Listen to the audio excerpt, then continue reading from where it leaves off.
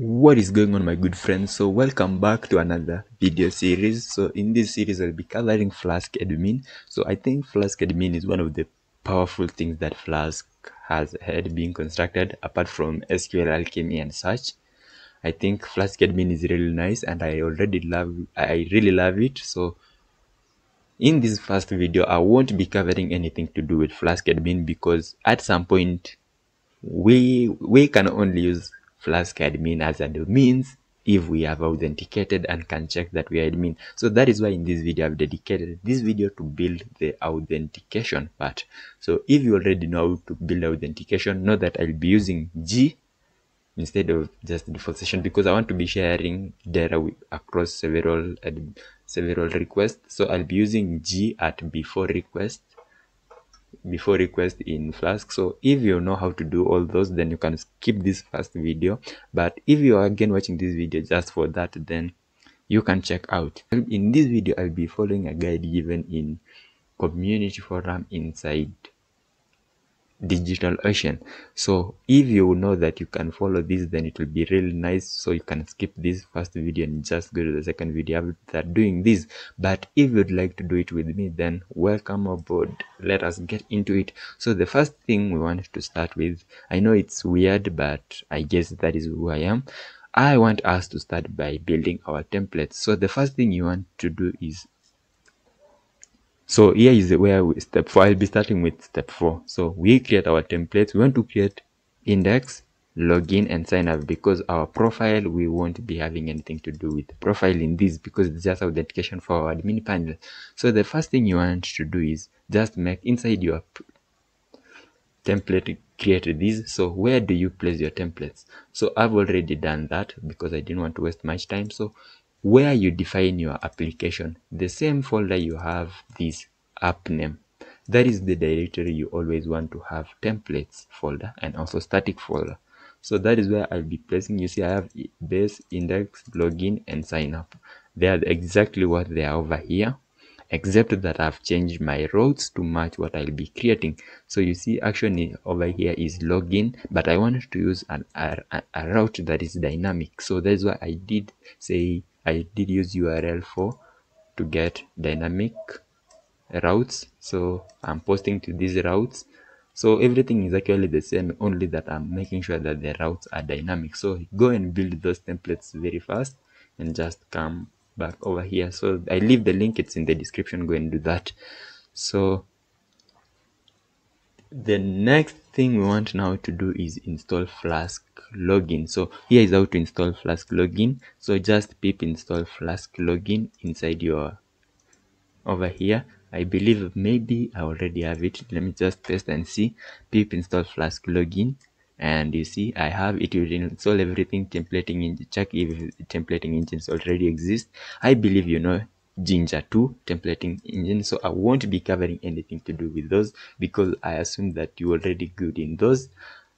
So the next thing now we want to go and do is inside our settings, there are some parameters that we need to have.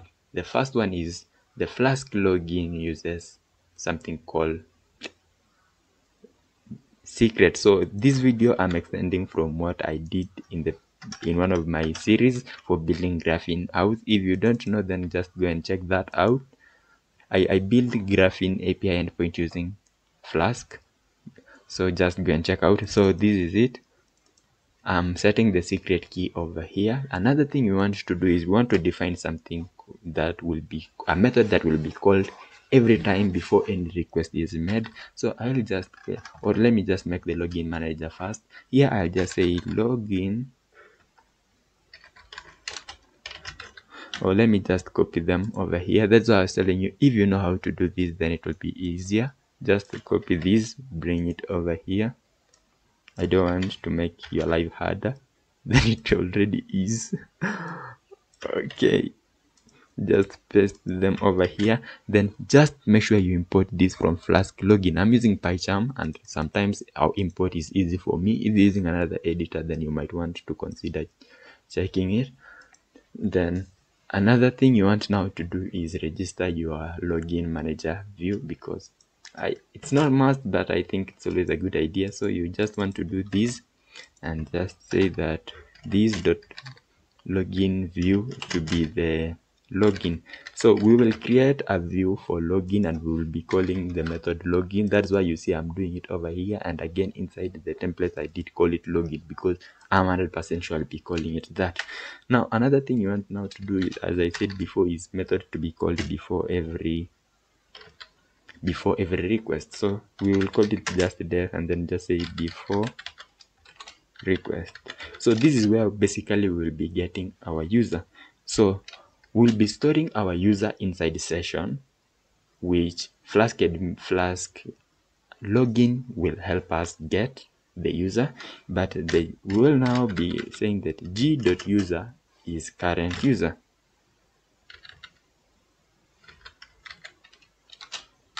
So this current user comes from the same place where Flask login manager is. So we'll be setting the login manager in our login. So that's why right now I'm using this. Import this from Flask, just Flask over here, Flask import G, so that we can be passing variable for our user. So every variable you want to be passing to a method that you want to define before every request, then you can be placing it over here. I hope that is clear. Another thing now you want to do is make our login manager user loader, because we want to, that is something that our login manager requires. If you don't define, then you might just end up getting an error. So you want to do this and then just say user loader, and then just say def user loader. We call it user loader, and it takes in the ID of the user because that is what will be encoded to the user, and then just return user. I hope you know this. So the first thing, let me first show you. I'm using this user which we made in the previous video, but you see I've added some few fields, which is admin and verified. So this will be, if you make something that user need to verify their email, then you could have this so that before user can verify email, then they don't log in. And then you see I'm just using user mixin, which I'm importing from the Flask login view. So you can just make those very fast. I almost forgot. But make sure you're using user mixin, because this will help us to check if user is authenticated and some other things that we have not defined over here, but Flask login requires. So now we can just say our user dot query and then just get, and then just get, let us first convert our ID to that. So we are getting user and then we just querying. So I hope you know that should not even be something I'm explaining. So another thing you want now to do is clean up this code just to have everything nice. So go over inside your auth and create a new file called view.py. So view.py as seen over here. Now here is where we'll be defining our method. So I'll just say app.route, and then this will basically be our index, which I know our index in this case will just be a page and empty, but it will be returning this index. So just to define def index to be something that just renders the index template that way. So import this from Flask renderer template and just import this again from your main settings, configure settings, or wherever you have it. I'm putting this over there. I was hearing somebody say they confuse, and I still really do that. So, and then just add app.route, and then now here you want to place your login. So I'm defining my login method in short. So, and then I just come over here, hit this def login, and then over here we will just be rendering our login template, because here we are not handling post request. I'll make something different to handle the post request. And then we want to do for sign up, and let's just call it the same thing, sign up. And then here we know we are rendering sign up.html. Now we want to make methods for handling sign up post and login post. So I'll just say app. I like this more than I know. I like copying more than I can ever and then just call it. Here we need to define that these are those methods just be post methods. Okay. Methods to be post. So let me just copy these and make one for login over here, only that this is again for login post. So like sign up, now we'll call it login post, and over here let us call it sign up post. So this will basically handle form submission, and again this for form submission, and over here we need to say that this is the route is login. So here we now need to handle the content. So we need to get, whenever somebody is logging in, we know that they'll be having, if you can go check the form, go and check the template very fast that we created from Flask import requests very fast over here.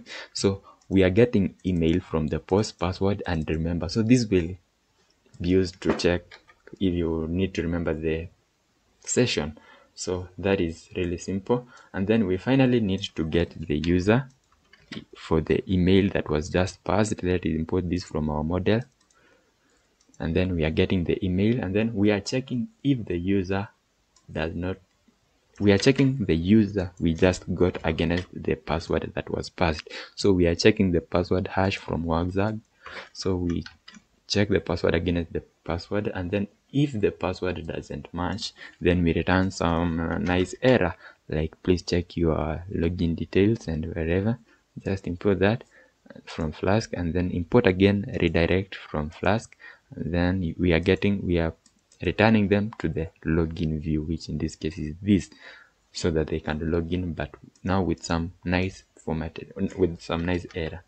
Now else, if there is no error that happened, we can just make sure that we log in the user and add g.user to be the current user, though I don't think this is that important, but you could do it, but you can decide to leave it over here, but I prefer normally just putting it just in case something happens. It doesn't hurt. Then just format everything. So these will log in the user to the session, and then this will add the g.user, the current logged in user, because this current user will just know where to get the user. And then this was something we had before, and then we're just returning them to index page because we've logged them in. Now let us create the sign up. So we need to get the password and wherever. I did extend, I added password 1 and password 2 in the form. So if you don't have them, just know that you might need, because that is normally almost the standard way of building web applications. So after that, we need to check that the two passwords are the same. So you see, I'm checking that the two passwords are the same. If they are not, then I say password mismatch and then just return them to the sign up. And then I check the user. If the user already exists with this email, then you don't need to create them again. You tell them that they already exist. And then if user.query again has with the username exists, then you pass the error. You check the email and the username. If the user passes all the above, then you just need to create the user. So just make the user to be this, and then just password, you need to hash it. So that's why I'm using the password hash generator over here. And then I'm just db.session because that is the session, my database session I'm using. You could, if you are using db.session, it works just fine. You could just be saying db.session or wherever you call your db. But mine, I'm using the base SQL Alchemy. I'm not using the Flask Alchemy, SQL Alchemy. I'm using the base Alchemy directly. So that's why I'm using base.session. So if you've not watched again that video, then you can go and check how I configured my database very fast. It's over here. I'm not using the normal way, just to let you know. And then you just save the user, and then after you created them, then you wanted to direct them to a page that they can at least sign up, log in now, not sign up again. So let's create a method for logging out. So you want again user to at least be able to log out. So I have a method over here I've created. It route is for login, log out, and then user is required to be logged in. So that's why I'm importing it again from the same place we've been importing all the rest for authentication. Just import login required. So this, every method you ever make actually that require user authentication, you need just to add this decorator, and it will just make sure that. And then again, this you import from the same place. So this is handling, this will delete the user from the session, and then you just redirect them to the index page, which in our case, I know I haven't created it, or I made it. Now let us go and use this. So to avoid circular imports, I normally define my app in a different place. That's why I'm using modular forms for config over here. And then inside my app, I'll just need to come and just say from out.views, just import everything. So that, you see, because I had imported app, you see right away, after I did that, then this app which I imported on top becomes useless because the views also contain app. So that's why you want to always make sure that you are building your app in a way that you won't be doing circular imports. Just make sure you do that, and then let us run this.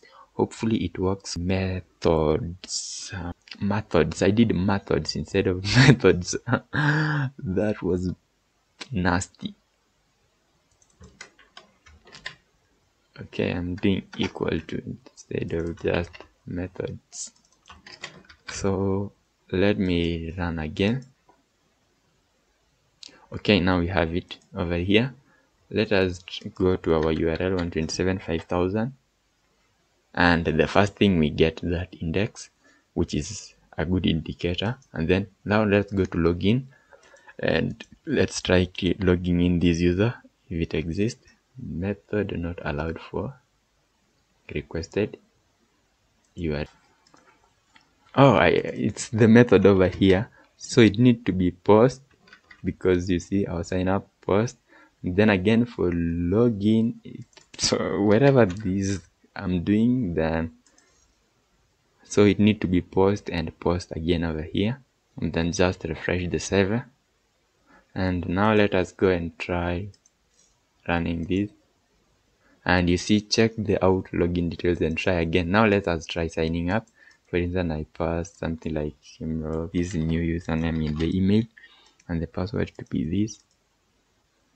And you see, our user was probably created, and that's why we are directed here. So you might want again to add some message like after user was created, then you want to over here to just flash some message that user was created and log in.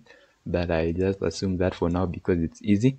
And then just this user and login, and you see we are directed to, we get an error, user has no attribute query.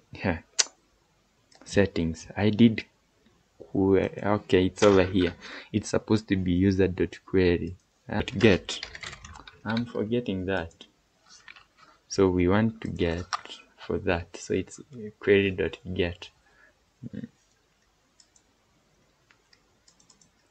Hopefully now finally it works.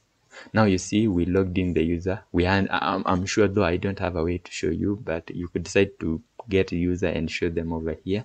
But I'm sure I was logged in because you see the whole process was good. So in the next video I'll be covering now the admin panel. So please don't forget to subscribe and like this video if you love it. So goodbye, and let us meet in the next video.